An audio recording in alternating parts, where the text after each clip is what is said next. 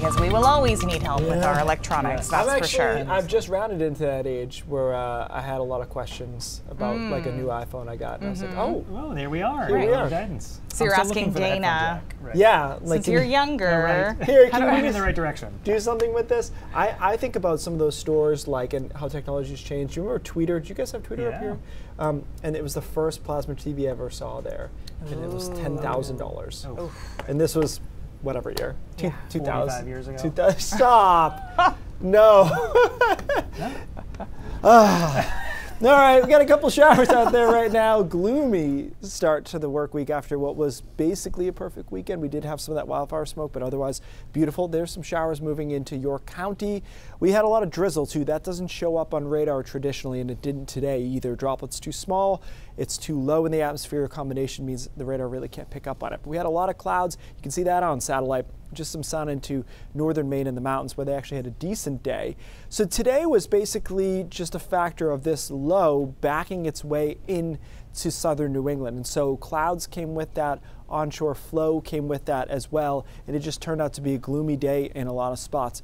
Going forward through this week, we have a series of little disturbances working through that'll give us shower chances every day, I think, except for Friday. And so it's going to be a different feeling than we've had a lot of this summer. So tonight looks quiet, temperatures in the 60s, an isolated shower is possible. Tomorrow looks like we'll see a shower in the morning and some clouds, so it starts off a lot like today. But the middle of the day potentially has some bright spots where we can see some sun from 11 to say 3 or 4 in the afternoon. Then we'll pop up some thunderstorms. Some of those storms will rumble east and some of them could be a bit strong tomorrow afternoon, but I think we'll see at least some sun along the coast as opposed to today.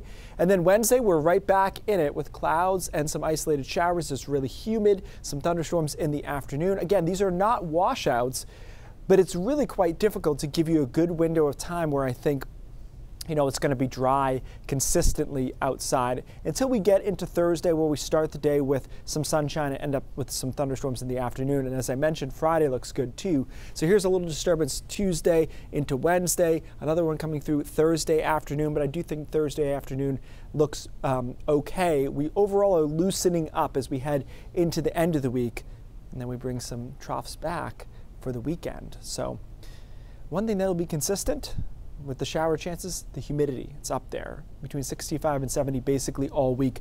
I like Friday a lot. I think Thursday's okay too. Again, just some scattered showers. Until then, it's going to be pop-up stuff pretty much off and on throughout the day. The weekend, it doesn't look bad, but it definitely looks more showery than the last couple of weekends have. We were talking about how perfect it's been. I was at a water park on Saturday, and it's rare for me to not even look at the radar in a row because I want to be the smartest one in the room. Like, if there's a thunderstorm coming, I'm going to be inside the snack shack before anyone else. Right. And it's just been, no-brainer kind of weekends. Yeah. This weekend doesn't look like that. Change somewhat. Yeah. We'll be ready. All right, Keith, thanks so much. We'll be right back.